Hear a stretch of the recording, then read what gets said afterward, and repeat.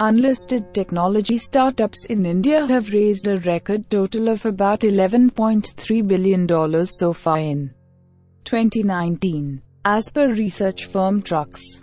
This signifies a substantial jump from last year's $10.5 billion fundraise.